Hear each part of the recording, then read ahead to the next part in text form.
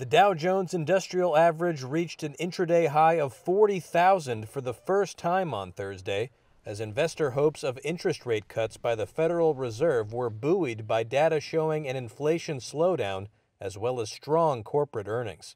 But after pairing earlier gains, the blue chip index ended down 0.1%, the S&P 500 fell 0.2, and the Nasdaq slipped 0.25%.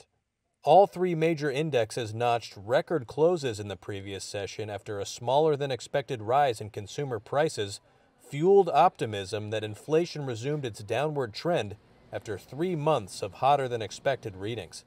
But Pacer ETF President Sean O'Hara says he's concerned about the high price-to-earnings ratio of the market.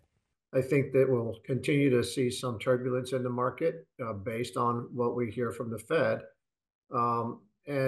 The thing that's somewhat concerning is that, the market overall is still trading at fairly robust PEs, somewhere like 22 to 24 times.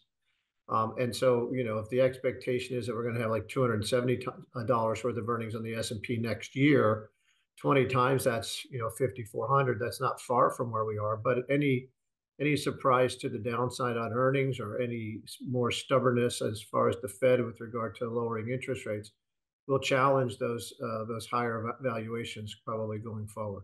Traders are back to betting on 2 quarter-point interest rate cuts by the Federal Reserve this year, with a 70% chance of the first reduction coming in September, according to the CME FedWatch tool.